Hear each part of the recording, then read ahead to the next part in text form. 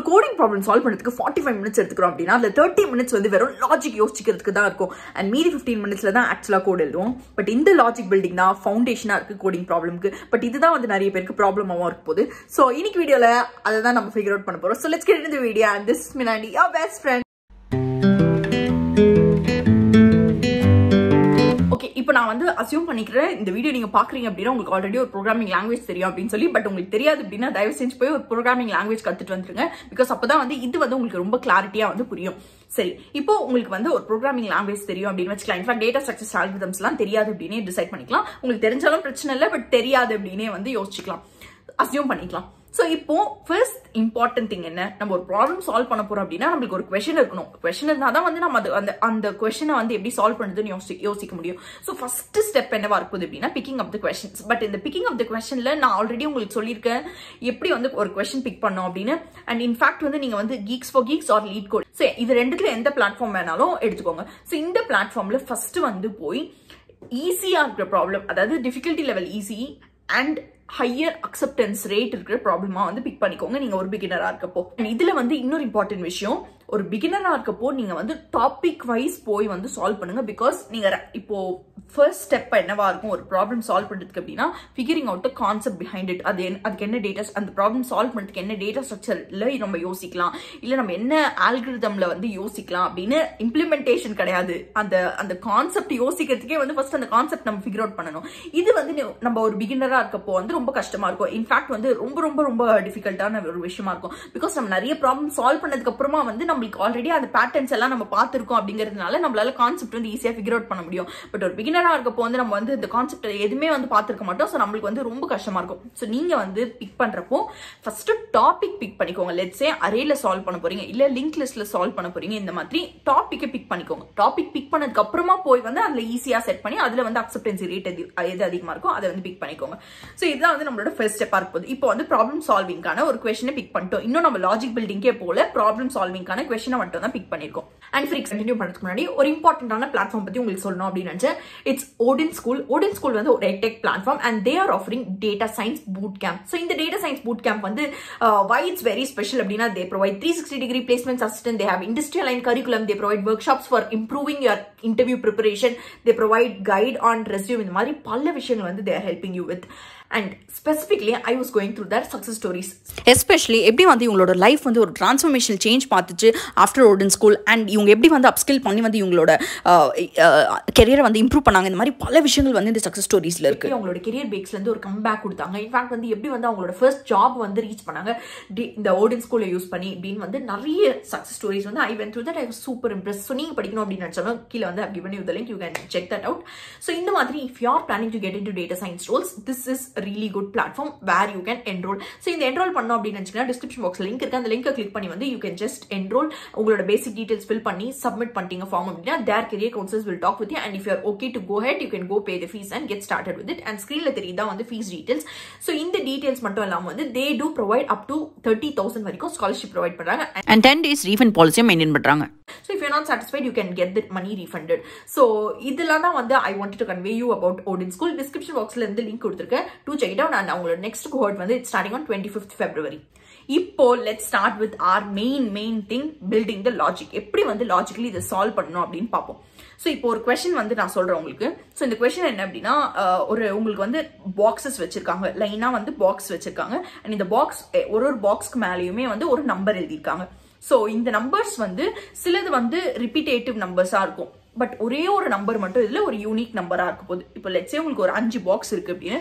So இந்த 5 பாக்ஸ்ல வந்து 3, 3, 5, 4, 4 இதுதான் வந்து இந்த பாக்ஸஸ் மேல இருக்கிற நம்பர்ஸ். ஸோ இப்போ இந்த கொஸ்டின் என்ன அப்படின்னா find the unique number on the box. இதுதான் வந்து கொஸ்டின், ஓகேவா? ஸோ இப்போ வந்து இதை எப்படி நம்ம ப்ரோக்ராமேட்டிக்கலி சால்வ் பண்ணுறது அப்படிங்கிறது தான் வந்து இன்னைக்கு உங்களுக்கு வந்து இந்த லாஜிக் எப்படி பில்ட் பண்ணுறது அப்படின்னு வந்து நான் சொல்ல போறேன். ஸோ இப்போ இந்த மாதிரி ஒரு கொஸ்டின் இருக்கு. இப்போ எப்படி இதை வந்து லாஜிக்கலி ஹேண்டில் பண்ண போறோம், இது எப்படி இதை வந்து நம்ம ப்ரோக்ராமேட்டிக்கலி இது எப்படி ஒரு கோடு கொண்டு வந்து அந்த கோட்ல வந்து நம்ம எப்படி இதை சால்வ் பண்ண போறோம், அதாவது இருக்கிற பாக்ஸ்ல இருக்கிற யூனிக் பாக்ஸ் எது அப்படின்றத வந்து சால்வ் பண்ணணும். இதுதான் வந்து கொஸ்டின். சரி, இப்போ நம்ம வந்து லாஜிக்கலி சால்வ் பண்றதுக்கு 2 வேஸ் இருக்கு. ஒன்னு வந்து ப்ரூட் ஃபோர்ஸ் அப்ரோச், இன்னொன்னு வந்து ஆப்டிமைஸ்ட் அப்ரோச். பேசிக்கலி இந்த ப்ரோக்ராமிங் ப்ராப்ளம் சால்வ் பண்றதுக்கு 2 வேஸ் இருக்கு. ஒன்னு வந்து ப்ரூட் ஃபோர்ஸ் அப்ரோச், இன்னொன்னு வந்து ஆப்டிமைஸ்ட் அப்ரோச்.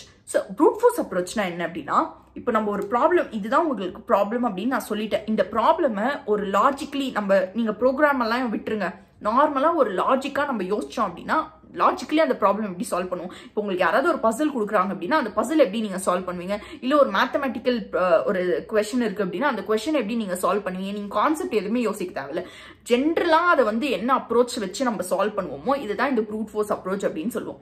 பட் நெக்ஸ்ட் வந்து ஆப்டிமைஸ்ட் அப்ரோச். ஸோ இந்த ஆப்டிமைஸ்ட் அப்ரோச்ல எல்லா கோடிங் கொஸ்டினுக்கு பின்னாடியுமே ஏதோ ஒரு கான்செப்ட் மறைஞ்சிருக்கும். அந்த கான்செப்டை ஃபிகர் அவுட் பண்ணி அதை யூஸ் பண்ணி சால்வ் பண்றது தான் வந்து ஆப்டிமைஸ்ட் அப்ரோச். இப்போ நான் சொன்ன ப்ராப்ளமை எப்படி நம்ம அப்ரோச் பண்ண போறோம். இம்பார்ட்டன்ட் திங், ஒரு டிஸ்க்ளைமரை நான் போட்டுறேன், பென் அண்ட் பேப்பர் தயவு செஞ்சு வந்து எடுத்து வச்சுக்கோங்க. பிகாஸ் பென் அண்ட் பேப்பர் எல்லாம் வந்து கோடிங் ப்ராப்ளம் இனிஷியலி சால்வ் பண்ண ட்ரை பண்றீங்க அப்படின்னா கண்டிப்பா உங்களுக்கு வந்து ரொம்ப ரொம்ப ரொம்ப டைம் எடுக்கும் உங்களுக்கு வந்து initial grip கிடைக்கிறதுக்கே. Because pen and பேப்பரை நம்ம ஒரு லாஜிக்கா எந்த ஒரு ப்ராப்ளம், ஒரு பசில் கொடுக்குறாங்க அப்படின்னாலும் நீங்க வந்து எழுதி வந்து உங்களுக்கு நீங்க அதை சால்வ் பண்ண ட்ரை பண்ணீங்க அப்படின்னா ரொம்ப ஈஸியா உங்களால வந்து அந்த எக்ஸசைஸை கம்ப்ளீட் பண்ண முடியும். பட் இன்ஸ்டன்ட் நீங்க வந்து ரேண்டமா அப்படியே யோசிச்சுட்டு இருக்கீங்க அப்படின்னா நிறைய விஷயம் வந்து கிளிக் ஆகிறதுக்கே டைம் ஆகும். ஸோ பென் அண்ட் பேப்பர் எடுத்துட்டு ஸ்டார்ட் பண்ணுங்க. சரி, இப்போ நார்மலா இந்த பாக்ஸை வந்து உங்ககிட்ட ஒரு 5 பாக்ஸ் கொடுத்து இந்த 5 பாக்ஸ்ல எது யூனிக் பாக்ஸ் அப்படின்னு கேட்கறாங்க அப்படின்னா நீங்க என்ன சொல்வீங்க, அது வந்து ஓகே பார்த்த உடனே நம்மளுக்கு தெரிஞ்சிடும். பட் அந்த பார்த்த உடனே தெரியிற விஷயத்துல நம்ம பிரெயின் என்ன யோசிக்குது அப்படின்னு யோசிச்சு பார்ப்போம். இப்போ ஒரு பாக்ஸ் வந்து யூனிக்கா இல்லையா அப்படின்னு நான் எப்படி சொல்லுவேன்னா, இந்த பாக்ஸ் கூட வந்து வேற என்னெல்லாம் பாக்ஸ் இருக்கோ இந்த ஃபர்ஸ்ட் இருக்கிற பாக்ஸை பிக் பண்ணி அதை வந்து கூட இருக்க எல்லா பாக்ஸ் கூட கம்பேர் பண்ணி பார்ப்போம். ஆல்ரெடி இருக்கிற பாக்ஸ் மாதிரி வேற எங்கேயாவது நம்பர் இருந்ததுன்னா அப்ப இது யூனிக் கிடையாதுன்னு வச்சிருவோம். திருப்பி நெக்ஸ்ட் பாக்ஸுக்கு போவோம். நெக்ஸ்ட் பாக்ஸை எடுத்து இந்த பாக்ஸ்ல இருக்க நம்பர் வந்து பக்கத்துல இருக்க வேற ஏதாவது பாக்ஸ்ல இருக்கா அப்படின்னு பார்ப்போம்.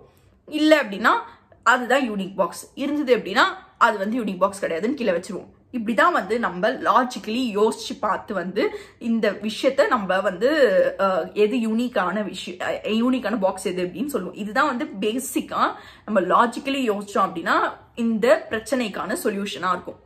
இதே தான் நம்ம வந்து கோடிங்லயும் வந்து கன்வெர்ட் பண்ண போறோம். இப்படிதான் வந்து நம்ம வந்து லாஜிக் பில்ட் பண்ணுவோம். இதுதான் வந்து ப்ரூட் ஃபோர்ஸ் அப்ரோச் அப்படின்னு சொல்லுவாங்க. இப்போ ஒரு ப்ராப்ளம் உங்களுக்கு கொடுக்குறாங்க அப்படின்னா லாஜிக்கலி எப்படி வந்து அதை யோசிச்சு வந்து நம்ம சால்வ் பண்ணுவோம். டோன்ட் திங்க் அபவுட் நீங்க வந்து ப்ரோக்ராமேட்டிக்கலி ஒரு கோடிங்கோட இம்ப்ளிமெண்டேஷன் எப்படி இருக்கும் இப்படிலாம் வந்து யோசிச்சு வந்து நீங்க சால்வ் பண்ணவே தேவையில்லை. இனிஷியலா வெறும் வந்து ஒரு ப்ராப்ளமை எப்படி வந்து நம்ம லாஜிக்கலி யோசிச்சு வந்து சால்வ் பண்ணுவோம் இப்படின்றத மட்டும் தெரிஞ்சா வந்து நம்மளுக்கு போதும். ஸோ இது இன்ஃபேக்ட் நிறைய நீங்க வந்து பசில்லாம் கூட வந்து கோடிங் ப்ராப்ளம்ஸ்ல வந்து கேட்பாங்க. ஸோ அந்த மாதிரி பசில்ஸ் எல்லாம் கூட வந்து உங்களுக்கு சால்வ் பண்றப்போ உங்களுக்கு இன்னும் வந்து நிறைய வந்து அந்த லாஜிக்கல் திங்கிங் வந்து இம்ப்ரூவ் ஆகும். லாஜிக்கல் திங்கிங் தான் ஆல்மோஸ்ட் ஒரு 60% ஆஃப் த கேம். மீதி இருக்க 40% தான் வந்து அந்த கோடிங் இம்ப்ளிமெண்டேஷனா கன்வெர்ட் பண்ணி அதை கோட் வந்து பண்றது. ஸோ இப்போ fruit force approach figure out பண்ணிட்டோம். ஸோ இதை வந்து எப்படி கோடா கன்வெர்ட் பண்றது. ஸோ ஒரு விஷயம் இருக்கு, உங்ககிட்ட ஒரு பாக்ஸ் இருக்கு அப்படின்னு சொன்ன பாத்தீங்களா, இந்த பாக்ஸ் ஒன்றும் கிடையாது, இந்த பாக்ஸ் தான் உங்களோட அரே அப்படிங்கிற டேட்டா ஸ்ட்ரக்சர். அண்ட் இப்போ ஒரு அரே இந்த பாக்ஸ்ல ஸ்டார்டிங் பாக்ஸ்ல இருந்து எண்டிங் பாக்ஸ் வரைக்கும் ஒரு வாட்டி போகணும். திருப்பி செகண்ட் பாக்ஸ்ல இருந்து எண்டிங் பாக்ஸ் வரைக்கும் ஒரு வாட்டி போகணும். திருப்பி தேர்ட் பாக்ஸ்ல இருந்து எண்டிங் பாக்ஸ் வரைக்கும் ஒரு வாட்டி போகணும். ஸோ இந்த மாதிரி ஸ்டார்டிங்ல இருந்து லாஸ்ட் வரைக்கும் ஒரு டிராவர்ஸ் பண்றதுக்கு நம்ம யூஸ் பண்ண வேண்டிய ஒரு விஷயம் என்ன அப்படின்னா it's obviously for loop use பண்ணா நம்மளால போயிட முடியும். ஆர் ஏதாவது ஒரு லூப்பிங் ஸ்டேட்மெண்ட் யூஸ் பண்ணா நம்மளால வந்து போயிட முடியும். இது வந்து கோடிங்ல பேசிக்ஸ் உங்களுக்கு தெரிஞ்சிருந்தாதான் வந்து, அதாவது பேசிக்கான ப்ரோக்ராமிங் லாங்குவேஜ் தெரிஞ்சிருந்தா உங்களால வந்து இந்த விஷயத்த ஃபிகர் அவுட் பண்ண முடியும். அண்ட் இப்போ ஒரு வாட்டியும் போறப்போ நீங்க என்ன பண்ண போறீங்க, ஒரு வாட்டியும் போறப்போ நெக்ஸ்ட் ஐட்டம்ல இருந்து லாஸ்ட் ஐட்டம் வரைக்கும் திருப்பி டிராவர்ஸ் பண்ணி பாக்குறப்போ வந்து கம்பேரிஷன் வந்து பண்ண போறோம். அதே மாதிரி திருப்பி நெக்ஸ்ட் ஃபர்ஸ்ட்ல இருக்கிற நெக்ஸ்ட் பாக்ஸ்க்கு போனதுக்கு அப்புறமா திருப்பி அதுக்கு பக்கத்துல இருக்க எல்லா பாக்ஸ்க்குமே ஒரு வாட்டி வந்து டிராவர்ஸ் பண்ணணும். ஸோ இதுக்கு உள்ள இன்னொரு ஃபார் லூப் வந்து யூஸ் பண்ண போறோம். இப்படிதான் வந்து ஒரு ப்ராப்ளம் உங்களுக்கு கொடுத்துருக்க ஒரு ப்ராப்ளமை ஃபர்ஸ்ட் வந்து லாஜிக்கலா கன்வெர்ட் பண்ணிட்டு அதுக்கப்புறமா அதை வந்து கோடிங் இம்ப்ளிமெண்டேஷன்ல கன்வெர்ட் பண்றதுக்கு ட்ரை பண்ணணும். ஸோ இப்போ அவ்வளவுதான், 2 ஃபார்லூப் போட்டோம், உள்ள ஒரு கம்பேரிஷன் போட்டோம் அப்படின்னா நம்மளுக்கான கோடிங் சொல்யூஷன் வந்து கிடைச்சிடும் இந்த ப்ராப்ளம்க்கு. ஸோ இப்படிதான் வந்து நம்ம வந்து ஈஸியா வந்து ஒரு ப்ராப்ளமை ஒரு லாஜிக் யோசிச்சு அதுக்கப்புறமா அதை வந்து ஒரு கோடிங் இம்ப்ளிமெண்டேஷனுக்கு கன்வெர்ட் பண்ணணும். அண்ட் இதுக்கு வந்து ஜென்ரல் லாஜிக்கல் திங்கிங் இருந்தாலே வந்து போதும். இது வந்து பேசிக்கான விஷயத்துக்கு. பட் அதுக்கப்புறமா ஆப்டிமைஸ்ட் அப்ரோச்னு ஒன்று இருக்கு. அண்ட் இது இல்லாமல் வந்து வேற சில கான்செப்ட்ஸ் எடுக்கிறப்போ இப்போ நீங்க வந்து நம்ம ரொம்ப பேசிக்கா எடுத்ததுனால இட்ஸ் ஃபைன். பட் நீங்க வந்து நெக்ஸ்ட் வந்து லிங்க் லிஸ்ட் போறீங்க, இல்ல வந்து ட்ரீஸ் போறீங்க, இல்ல கிராஃப்ஸ் போறீங்க அப்படின்னா அது எல்லாமே தனித்தனியான கான்செப்ட்ஸ். ஸோ கான்செப்ட் கத்துக்கிட்டா மட்டும்தான் உங்களால நெக்ஸ்ட் வந்து ப்ரொசீட் பண்ண முடியும். கோடிங்ல நிறைய கான்செப்ட்ஸ் இருக்கு. இந்த கான்செப்ட்ஸ் கத்துக்கிட்டு நீங்க சால்வ் பண்ண ஸ்டார்ட் பண்ணிட்டீங்க அப்படின்னாலே உங்களுக்கு சூப்பர் ஈஸி. ஏன்னா நீங்க வந்து சால்வ் பண்ற ஒரு கொஸ்டின்லயுமே நீங்க ஏதோ ஒன்று வந்து கத்துப்பீங்க. ஒரு பேட்டர்ன் ரெகக்னைஸ் பண்ணுவீங்க, இல்ல ஒரு கான்செப்ட் கத்துப்பீங்க. அண்ட் இதை வந்து ஆட் ஆன் பண்ணிட்டே போறப்போ உங்களுக்கு வந்து ரொம்ப ஈஸியா வந்து இருக்கிற நெக்ஸ்ட் ப்ராப்ளம்ஸ் எல்லாத்தையுமே உங்களால சால்வ் பண்ணிட முடியும். ஸோ இதுக்கு நெக்ஸ்ட் நீங்க பண்ண வேண்டிய விஷயம் என்ன அப்படின்னா, நீங்க ஒரு ப்ராப்ளம் சால்வ் பண்ண உடனே வந்து lead code and Geeks for Geeks இது ரெண்டுத்துலயுமே, கீக்ஸ் ஃபார் கீக்ஸ்ல வந்து எடிட்டோரியல்ஸ் இருக்கும், லீட் கோட்ல வந்து டிஸ்கஷன் செக்ஷன் இருக்கும். ஸோ நீங்க எந்த ப்ராப்ளம் சால்வ் பண்ணாலுமே அதுக்கான டிஸ்கஷன் செக்ஷன்ல போய் வேற இருக்கிற மீதி எல்லாருமே எப்படி வந்து அதை அப்ரோச் பண்ணிருக்காங்க, எப்படி வந்து சால்வ் பண்ணிருக்காங்க அப்படின்னு பாருங்க. ஸோ அப்போ உங்களுக்கு இன்னும் மல்டிபிள் இம்ப்ளிமெண்டேஷன்ஸ்க்கான ஐடியாலஜி கிடைக்கும். நீங்க பார்த்த ஒரு இம்ப்ளிமெண்டேஷன் வச்சு வந்து சால்வ் பண்ண முடியிற கொஸ்டின் தான் உங்களால ஈஸியா வந்து அதை ரெகக்னைஸ் பண்ணி உங்களால சால்வ் பண்ண முடியும்.